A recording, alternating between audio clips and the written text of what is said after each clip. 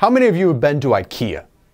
Well, a good deal of my furniture through college and even still now is from that huge furniture store.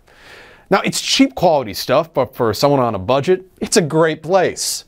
But one of the key ways that they keep the cost down on their merchandise is how their goods arrive. All furniture has to be assembled by you, the customer.